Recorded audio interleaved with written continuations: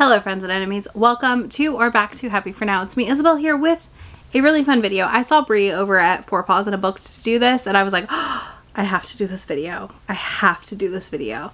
Because I think it's such an interesting one because there's a lot of these I don't agree with and I could do that video as well. And that is books with a 4.0 or higher on Goodreads that I agree with, and that is as of filming this video. They could have shifted some, but generally speaking, I feel like once a book gets into that 4 or higher rating average, like it just doesn't come down. So I am pumped for this, and I'm going to give you like really brief chill summaries for each of these. It's not going to be too in-depth because I have a handful of books here for you. Some are romance, some are not, but yeah, I'm pumped. I think this is such a fun concept. So let's dive right in with our romance titles, of course, because that's primarily what I love to talk about. First up, we have Twisted Games by Anna Wong. This is the Princess Diaries 2 romance book of my dreams. This is a bodyguard romance, and it follows a princess and her bodyguard, and he does so much for her. And I love all the things he does for her and the ways he shows that he cares, but then it's like, no, I don't actually have feelings. Gross, what are feelings? And that for me in this book was fantastic. I think it was the perfect mix. The author says it's Princess Diaries 2 inspired. You can see it in the book in the best ways, like in positive ways, right? Like I just think it's really, really good. It also just for me incorporates the magic of a princess story in a way that I just wasn't necessarily expecting when it came to this book. But Anna Wong for me is definitely a favorite author, so I was very happy to see this as highly rated as it was. Next we have Part of Your World, which I have, it's up there, you can't see it, never mind. I was like, it's up there, I have a special edition of it. But Part of Your World by Abby Jimenez was the book that got me to read Abby Jimenez. I really had no interest in some of her older titles that have come out that I'd seen people talk about, like not Part of Your World, like The Friend Zone and stuff. Like I just like, that's not for me, not my interest, right? Part of Your World surprised me. One, we got an older woman, younger man romance, which is not, again, super typical thing we get, especially traditionally published. I feel like it's not as common as I wish it was sometimes. But this one surprised me because it was very, very hyped and I was terrified going in. And I left that book just like it was a warm hug of a book. It is about our heroine finding herself and her identity outside of her familial expectations. A hero doing the same and trying to save this family B&B that he loves and also pursue his passion of carpentry and run and be the mayor of this town and all these things. This had like all the things I love about a small town romance sometimes. And also the like part of your world thing being like they want to be part of each other's world. The light, very light, Little Mermaid-ish stuff where like she really wants to be part of his world.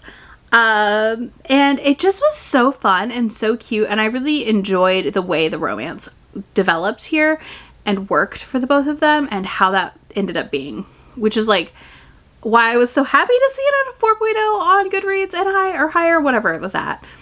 Either way, I was very happy to see that because I do think it's a book well worth the hype and a book that just at the end of the day really surprised me. Then we have 7 Days in June by Tia Williams, a book I didn't love, but a book that I agree with the rating of because for me, it was not romancy enough, okay? It wasn't romancy enough, but I understand why people love it. It is really well written. There's chronic migraine rep. There are nods in here to romance books and to classic romance stuff and things that show me this author loves romance. But for me, at the end of the day, this book just lacked in the delivery of the romance between these two the couple. And even though it lacked in that, I still agree with the fact that it has a high rating, and I agree with the fact because I know that it's a romance book that a romance-ish book that appeals to a lot of people because it does read a lot more literary. And listen, I know there's one thing people love, and it's books that read literary but are kind of romance. Next up, we have The Very Irregular Society of Witches by Sangu Mandu. I hope I said that right. I struggle every time I struggle. This is one that I think, again, I'm surprised to see it here because I do feel like it's a book that a lot of people would not like because I think it's almost too romancy for some of the cozy fantasy category it gets lumped into. But I agree with it because this was just such a fun book. It was like a warm little hug, a little treat, a little adventure, and it was everything it promised to be from the summary, from the cover, everything delivered in this book. So I think because of the fact that everything delivered, it really made sense to me that it is rated as highly as it is. And then last but not least, another one that is in that literary fiction-y romance category, The 7-Year Slip by Ashley Poston. 100% deserves to be here. This is such an interesting time slip novel, something we don't get a lot of anymore. Time slip used to be a little more common, but I still don't think it's like the most common. So our heroine is living in her aunt's, who has now passed, apartment. Content note for suicide on this book and grief themes. And she's living in this apartment and magically is transported 7 years back to this man who also is living in the apartment, and they're there together. And it is 7 years in the past for him in real time when she meets him finally. But it's just yesterday to her.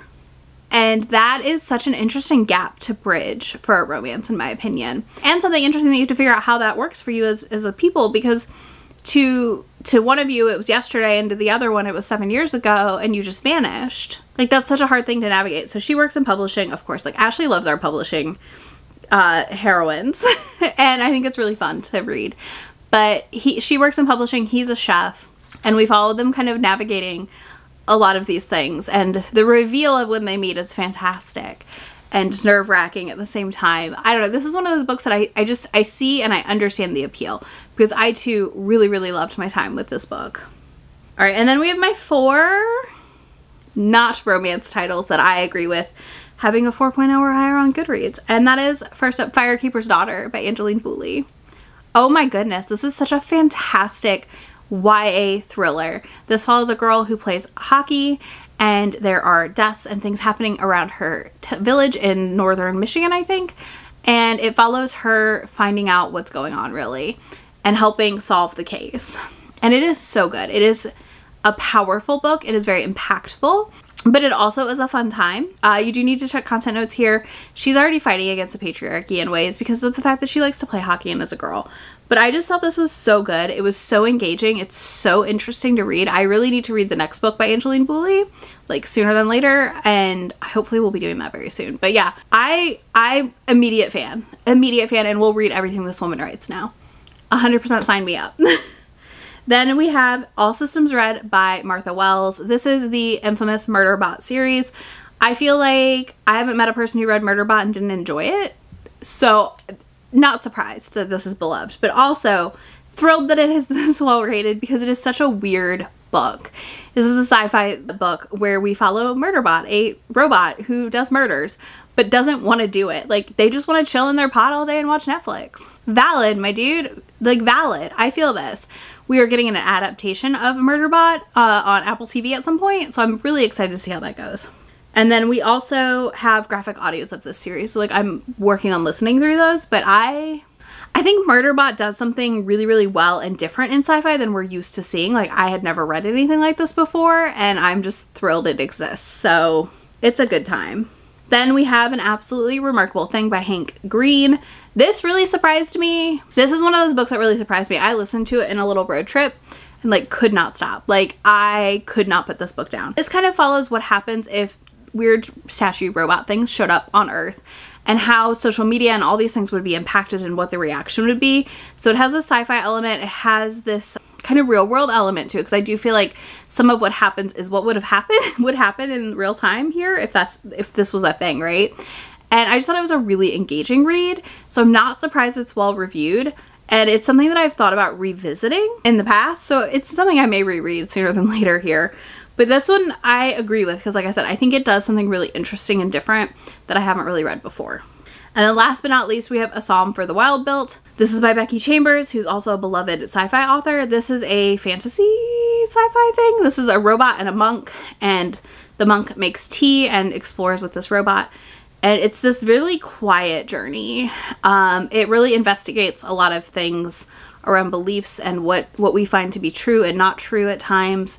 And I think it's a really poignant story in a weird way. It's really touching. I really enjoyed my time with it. I think it's one of those books that, like, it's tiny, so it's like a really accessible sci-fi fantasy situation. I think it's sci-fi. I don't know what category this goes in, y'all. But yeah, it's a really accessible read because it is so short. And I'm not surprised that it is rated well, because I do feel like it has so much to it in such a short span of time. So yeah, those are all of my books for this one. Let me know what you agree with on Goodreads that has a 4.0 or higher, because I would love to know. And if you don't want to do that, you can leave me a star emoji in the comments. I'll have links to all these books for you down below, links to my friend anywhere on the internet, and I will talk to y'all in just a few days. Bye. Already packing, come with me. I'm not really asking. We'll get away to a place where we don't know. About to see the world in action, what we can be. Life with no distractions. We'll get away. This is what we